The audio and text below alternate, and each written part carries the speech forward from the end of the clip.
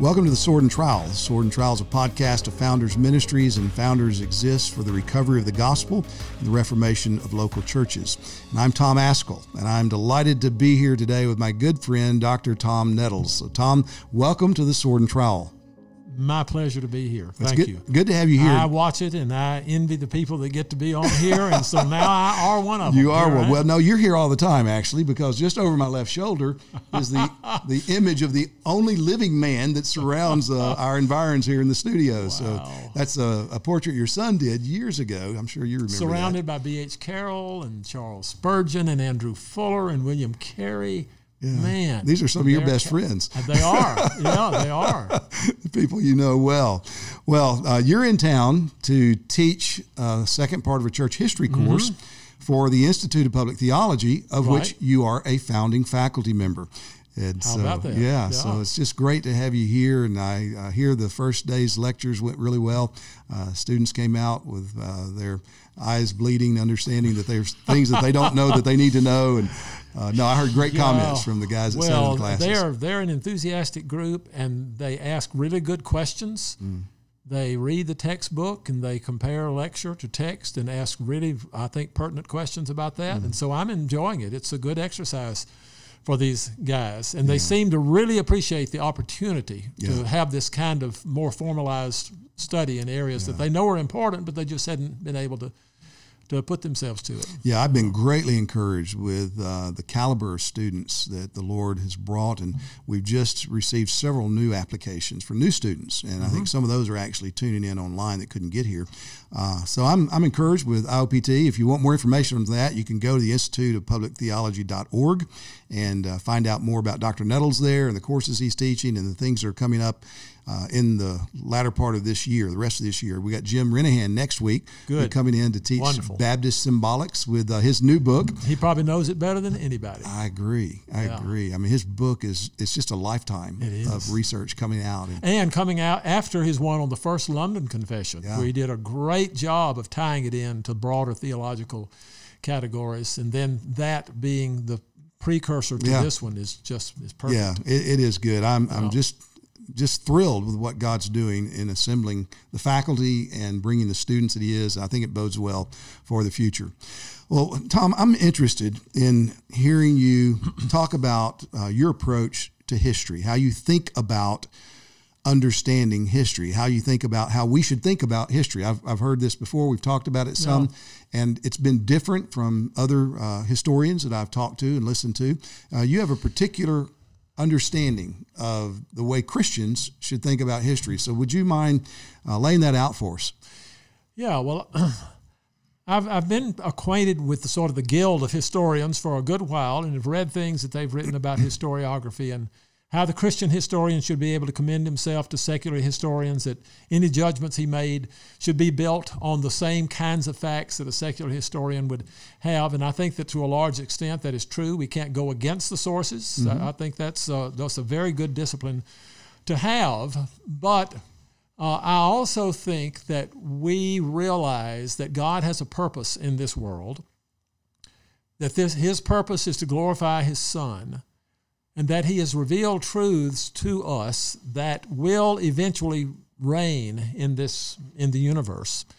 And he's given us the Bible by which we see how history develops. We see prophecies given at certain times. We don't know how they're going to come out, and then we see them unfold.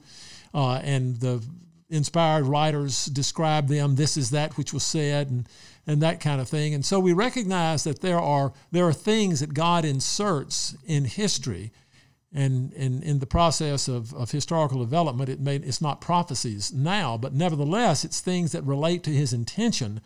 And then we can see them unfold later. And I think the Christian historian should be open to that and should be willing to say, if this had not happened here, then perhaps it would not have happened later. But it happening here was a matter of God's providential arrangement, that it would be sort of an idea that is present within the whole intellectual climate of history. And then all of a sudden it comes up here again. Just like you can't understand Luther without understanding his interaction with scholastic theology, his disputation against scholastic theology, and his coming to see that some of the things the scholastic theologians spoke against were things that were considered heresy in their days, but now he sees them as truth, like a focus on the Scripture to the exclusion of papal interpretation. Mm-hmm.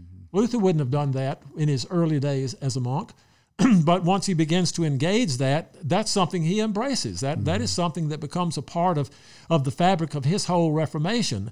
And so I think that when we see something like that in the Lollards or in the Waldensians, or even in some other dissenting groups, that becomes a part of the whole fabric, the intellectual fabric of history, the spiritual fabric.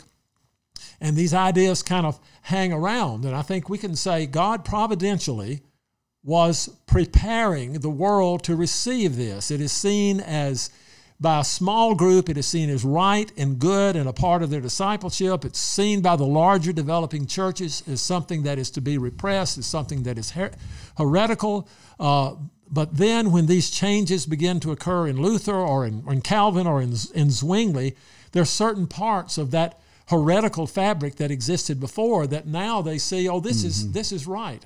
I don't think it's wrong for us to see those things as providentially arranged. Mm-hmm. And there are any number of things that could happen like that, because if we don't allow providence to be an element of history, then we're denying the way the Bible approaches history.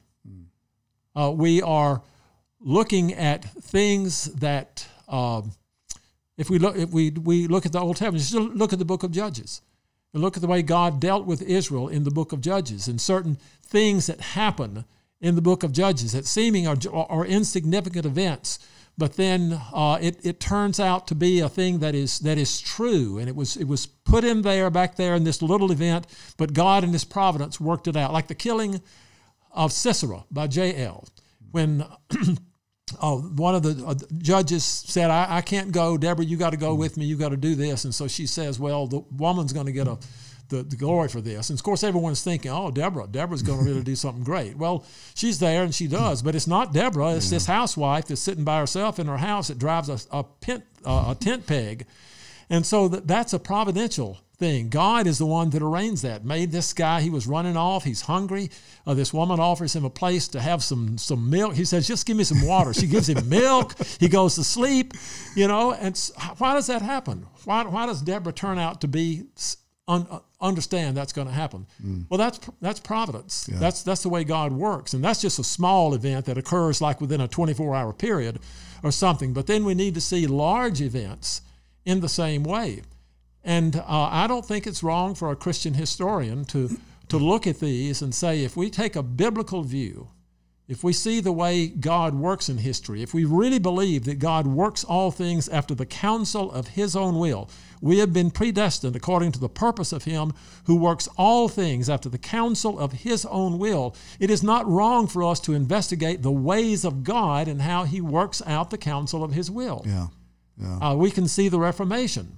Because we believe the truth of Scripture, because we believe the doctrines that came out of the Reformation, I think we can look and we can see how providentially God was moving toward that moment. How did He prepare Luther?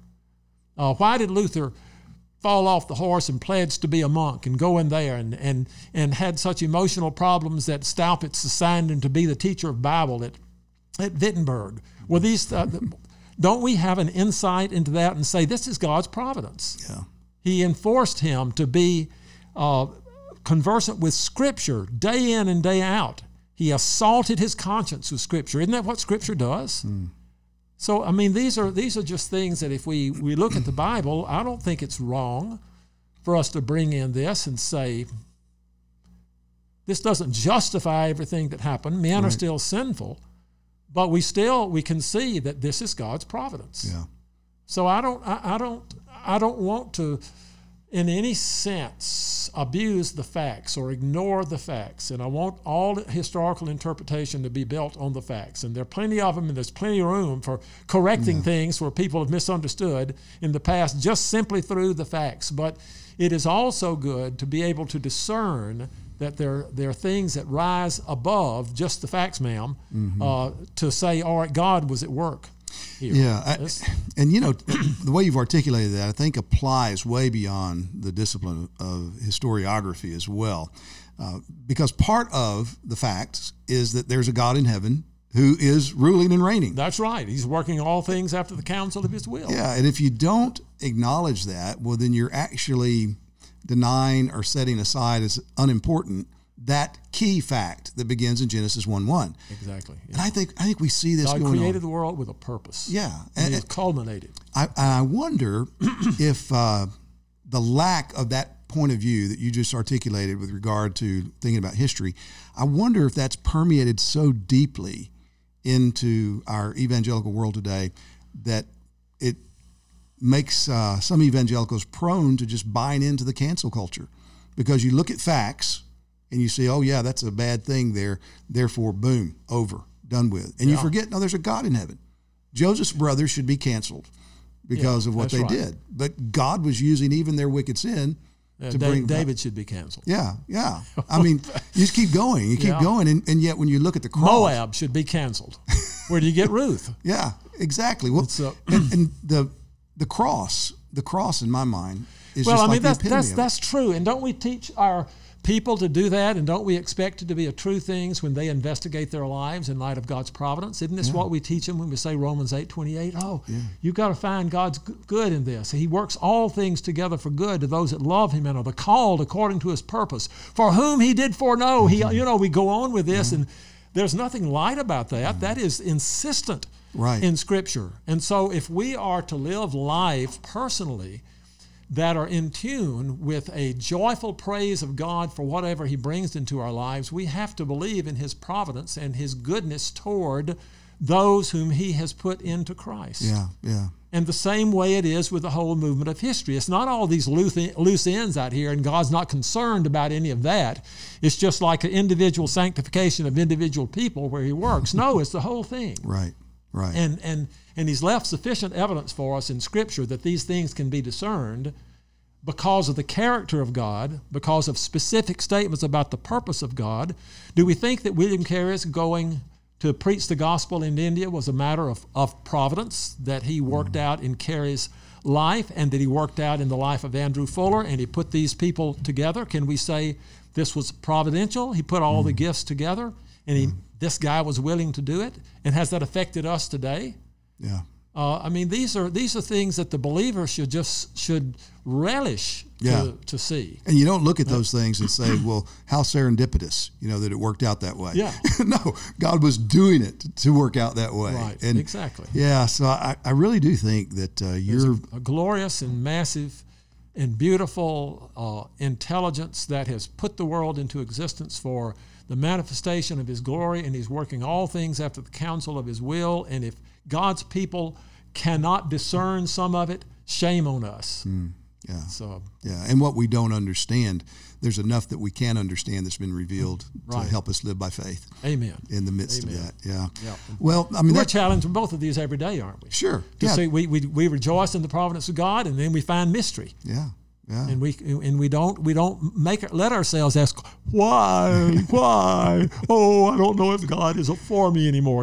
We don't do that, but there is mystery. Sure, there is. So when we say why, we're it's an anticipation that he will make it clear. Yeah. And for me, the paradigm is the execution of Jesus on the cross. I mean, you look at that.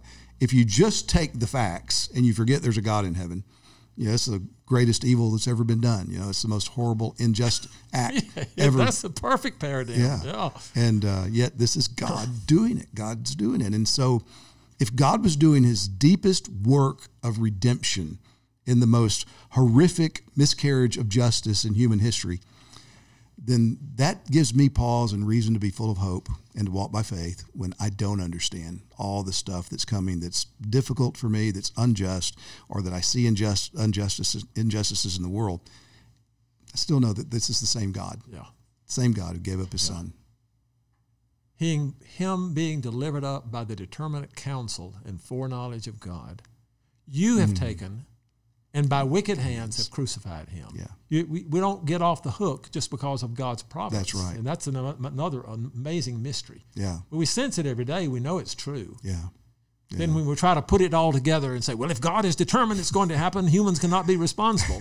And that's why we live by faith in the revelation of Scripture. That's right. And I've just kind of come to terms with, that's just the way the world is. That's the way that God made the world. God's absolutely sovereign. We're absolutely responsible. You can't figure it out. Well, you need to at least accept it, because that's the only world we got. That's the one God created. Yeah. And we've got to live in this. And we know that He is absolutely just, and that He will abide by His own character, or He would never have sent His Son. He would have just arbitrarily just said, okay, you guys don't need to worry about it. You're all forgiven. That's not the way it did. Right. He did it. That's not the way it could have been done. Right. Right. And, yeah. Well, this is helpful, Tom. I think, it goes way beyond just the study of history as a formal discipline to how we live our lives Christianly every day. But from that, what value is there, and what would you commend to Christians about understanding God's work in history for helping us live well today? I mean, what are some, can you think of maybe some practical examples? And you've already touched on some of these in big strokes, but how can a right understanding of history help us to live well today and to be properly hopeful toward the future? Well, I think there are two ways. One is we can see the advantages that have come to us through benevolent providences, and learn to appreciate them and seek to sort of get in on them. Mm-hmm. Say if it was a rediscovery of the Word of God that brought about the Reformation, and if the Reformation brought about certain changes in Western society, we don't need to look at that and say, oh, this is just some sort of systemic Western maleness that's coming in. It's not. We're sinful Western white males and are just as sinful as anyone, and the only explanation as to why certain cultures developed in one part of the world that didn't develop in another is because of the power of the Word of God and the Spirit implanting those things in the minds of people. It wasn't their ingenuity. It wasn't any kind of intrinsic superiority. It was solely the human mind as altered by the truth of divine revelation, and that whose power transfigured their thinking. And this brings about tremendous cultural changes with all of the harshness and all of the persecutions and all of the burnings and so forth like that went on in England in the Reformation. Nevertheless, what's happening in the Reformation? You've got purification coming on. You've got Protestantism taking on a more purified form. You have the Puritans arising in that. You have the rejection of superstition that they had taken over the church in many ways, though it still had Orthodox Christology and understanding of sin and the necessity of the death of Christ, but so much superstition that clouded the gospel. And then that is what gives rise to the Enlightenment. The Enlightenment is a secular movement by and large, but it becomes possible to think rationally when you rid your mind of superstitions, when you begin to see that there is symmetry in the world. And it's the doctrine of the atonement. It is the doctrine of justification by faith that is so embedded within Western society that these things work in accordance with God's purposes. They work in accordance with God's character. Imputation of righteousness is perfectly rational when you understand the worldview of the Bible. And so it taught people to think, read systematic theologies of the Puritans and see, man, that is some rigorous rational thinking. That is some synthesizing of data that can only be done when the mind is trained to think that way. And they find it in Scripture, they find it in the character of God. And so the Enlightenment was a rejection of a lot of the supernatural, but it is still a product of thought, rational thought, that was only made possible according to the Reformation.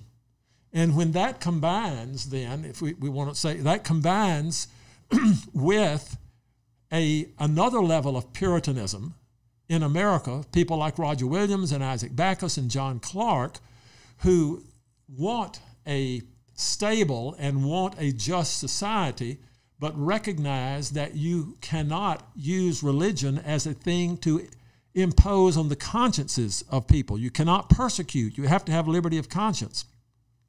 And so rationalistic Enlightenment people came, and they combined and produced a country that by and large has given people an opportunity for free living, for creativity, for prosperity, for working in business, for, as Paul says in Ephesians 4, don't steal any longer, work with your hands that you may have something to give to those. It's all of these to those who are in need.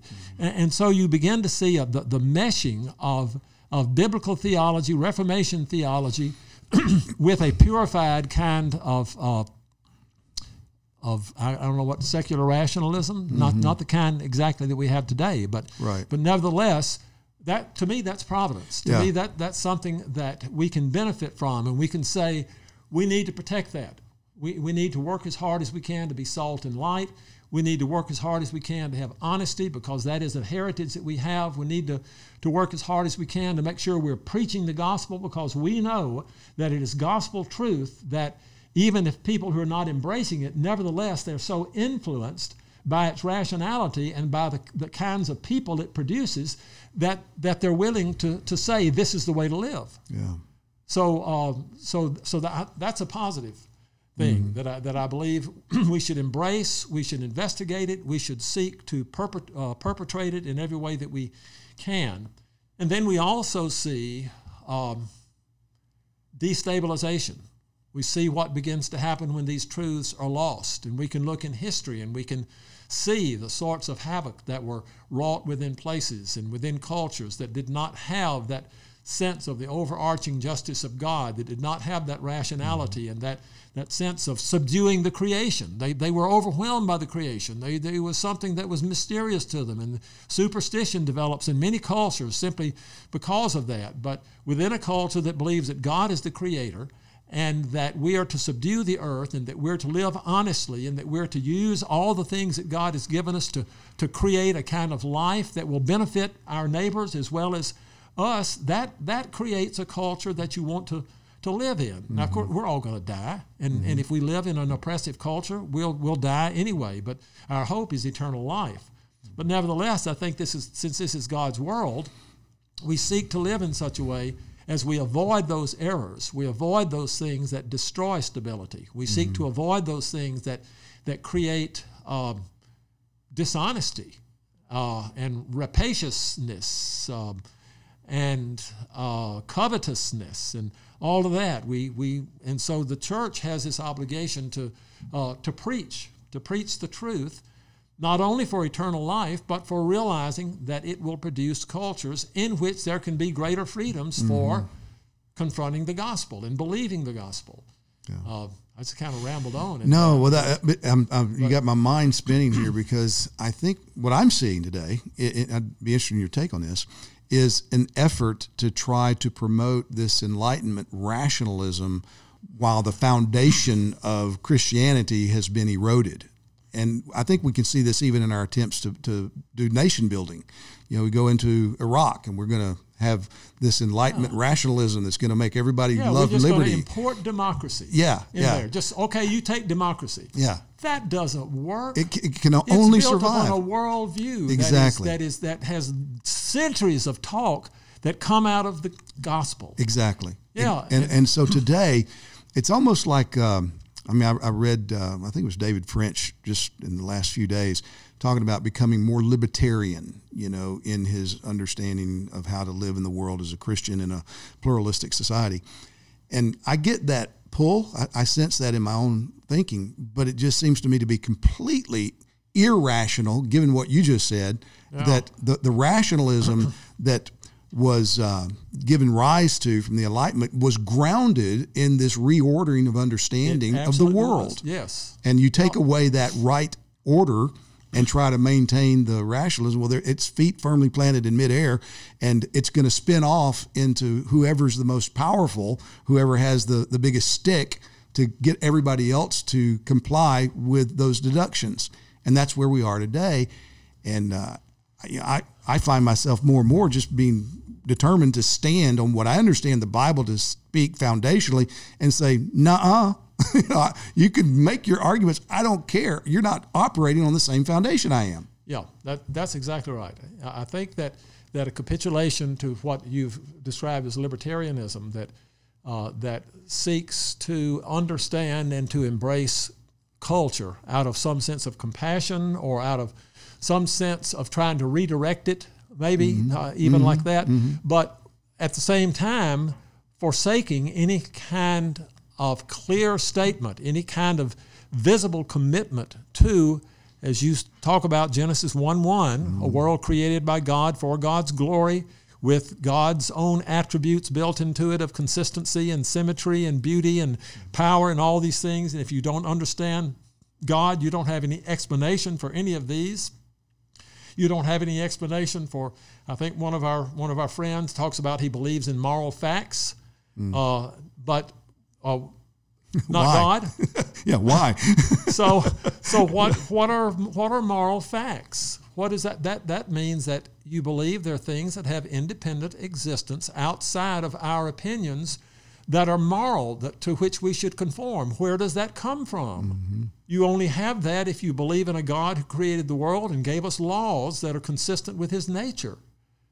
And so the Spirit witnesses to this. There are some people who are thoughtful people and who have very good instincts, but somehow the philosophical climate, the scientific climate has made them think that it is more intellectually responsible not to try to explain things through God, and yet their spirit says there's got to be right and wrong.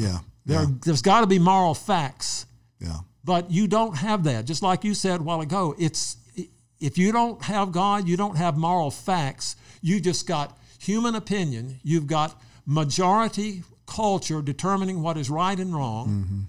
And you don't have any rights of the people who are in the minority. And you're going to create a very cruel, destructive culture when you eliminate that reality.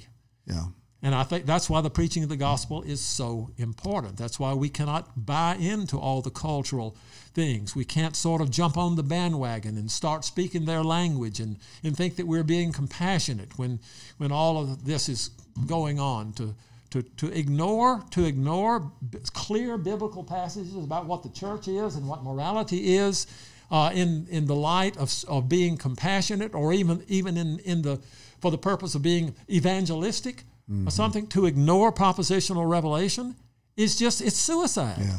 You may make yourself feel good for a while that you're being a compassionate person and you're understanding these. I know one of the prominent persons in evangelicalism talks about compassion toward LGBT community. And of course, we all want to be compassionate in certain ways, but not to say you're okay. There's nothing wrong with what you're doing. You love each other. And that's good. That's the big Christian principle, is love each other. And I know all the clobber passages where you get 1 Corinthians and you get Romans 1 and you get Ephesians and you get Revelation saying that homosexuals are not going to enter the kingdom of God. But those are the clobber passages. We want the big overarching compassionate passages. You can't pit Scripture against that way. Against each other. And so anyway, the corrupting effect, and we've talked about this, the corrupting effect of seeking to appear to be sensitive to loud voices in the culture will move us away from the very foundation that creates the kind of stability and the kind of compassion that we actually can live with. And it's not compassionate. It's not loving. If I'm playing with a rattlesnake that will kill me, and you try to make me feel good about my rattlesnake that I'm playing with, you're not loving me. You're having so much fun with that snake. You're not loving me. That's okay. You can have your snake. You don't love me. You hate me. But you might be applauded by the world because look how gentle you're being with this man who thinks this rattlesnake's going to give him life. But you're actually hating me. And that's where I think we've lost it. We've missed what the Bible calls love. We miss what the Bible calls mercy. And we have taken our cues from a culture that is going at breakneck speed away from the true God. But we can't change the culture just by saying, well, we're going to create some stricter laws. It's always got to come from a generation. It's got to come from a a leavening influence, a salt and light influence that the church has on culture. Right. And participating in it, running for office, being school teachers, going to universities, being scientists, being doctors, refusing to do abortions, doing all of those things as salt and light because we believe the gospel to be true. Yeah.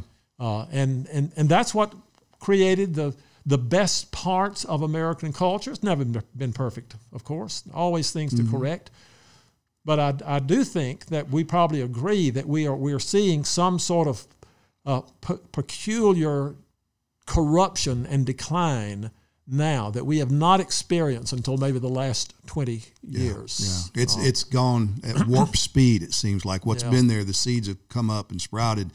And my great concern in this is that the church, we are that which Christ has instituted to proclaim the only message that can change lives. The only way, as you talked about, the regeneration only comes through the gospel. The gospel has been given to the church.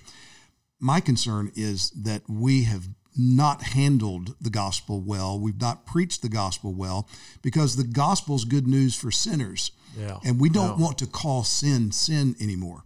We want to make excuses for lifestyles and identifications and whatever anybody else might want to add to that. And if you don't have, no, this is what's right, this is what's wrong, in that sense. And these are the consequences. Yeah, and this is where it leads you, and this is who God is.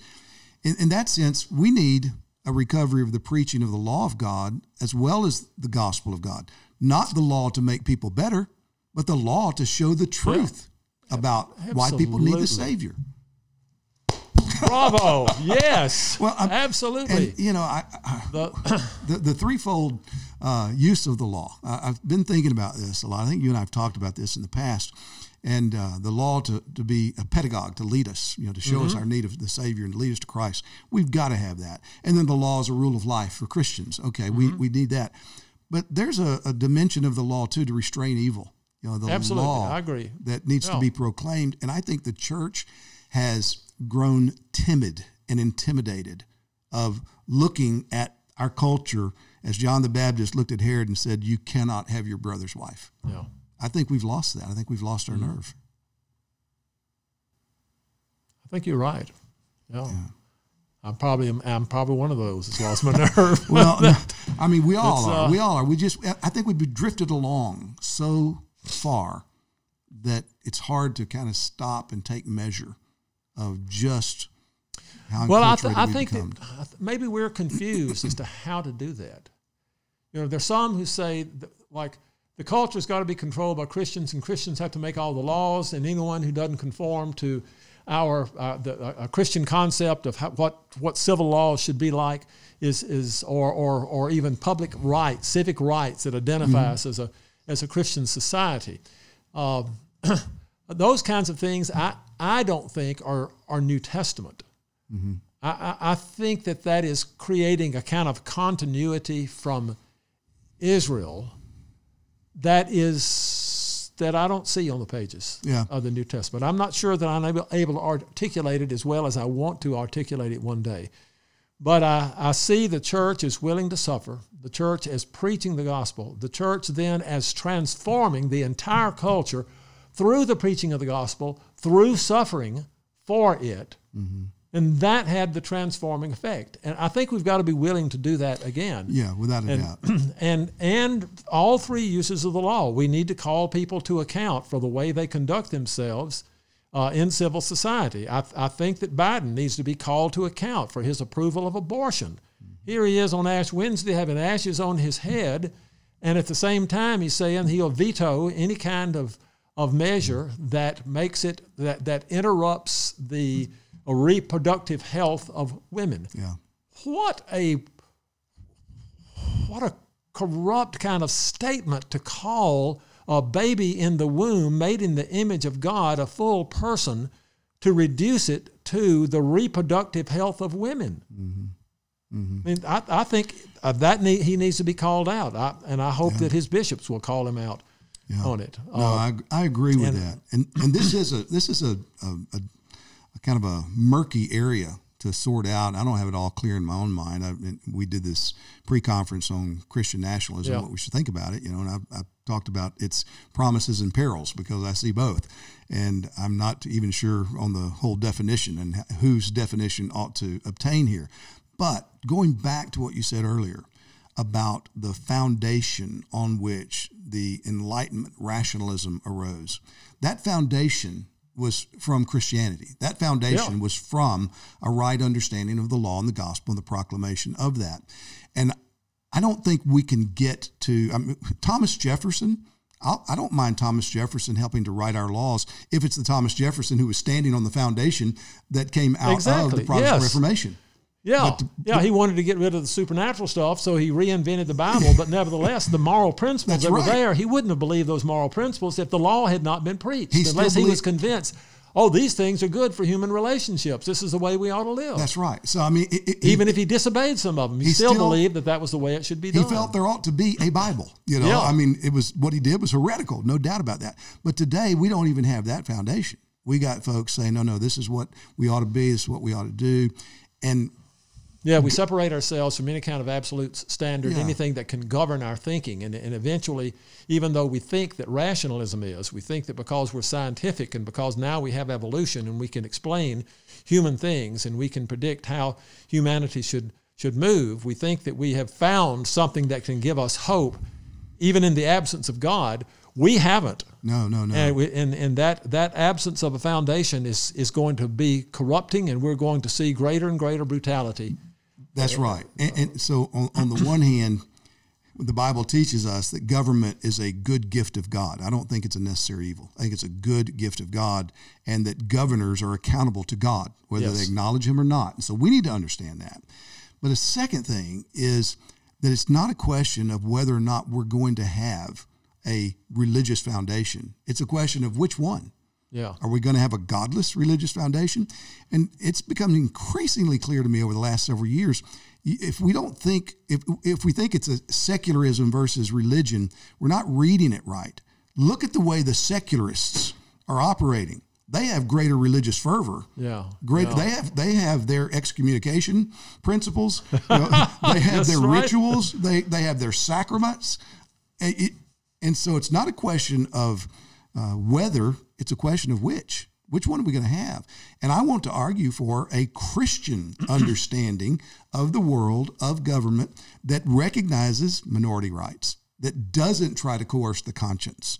All of the things that those who hear Christians talking about political realities and agendas, they fear that, oh man, you're just looking for a theocracy where your group gets to be in charge. No. I think if we do it according to my understanding of the Bible, it's going to be a place where those whose consciences will not bow to Christ are not going to be executed because of that. Yeah. They're going to be able to live in a civil society that they will praise God for if they had any sense about them and understanding that they should. Yeah. And one day in eternity, they will recognize that they were given opportunities that they did not take. Yeah. And it will be a judgment against them. And for those of us who did not set forth those things, we will, I'm sure, have some degree of sanctifying lamentation about those things when we see them in the light of Christ. Yeah. It's got to be a part of being made like him, for we shall see him as he is. Yeah. Don't you look forward to that, being holy like Jesus? And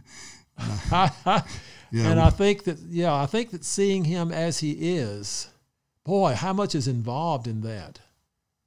Seeing him as he is, we shall be like him. Everyone that has this hope in him then purifies himself even as he himself is pure. Yeah. So it means that we embrace his concept of righteousness, we embrace his concept of holiness, we embrace his concept of what it means to be fully submissive to God. That is what the perfect order of sanctification will be, and that is what we should be trying to move ourselves toward and the world toward. Amen. When I see thee as thou art, love thee from unsinning heart, then, Lord, shall I fully know, not till then, how much I owe. Yeah. And that's going to be glorious. Yes. Well, Tom, thank you so much. This has been a wonderful conversation. I want to continue it, but we got to stop the recording of it because we need to be sensitive. Were they recording this? Yeah. Well, I just praise God for you. I thank God for the gifts he's given you, your stewardship of those gifts, the grace he's given you, and I cannot express how thrilled I am that a generation of students who have the opportunity to learn from you will be able to take these things that God's taught you and process them themselves for greater usefulness in the kingdom of God in their lifetime. So thank you so much for all that you're doing. Amen. Amen. Thanks for joining us today on the Sword and Trowel. If we can do anything for you at Founders, please let us know. If you like this podcast, share it, let other people know about it, and check out the various resources that we have at founders.org.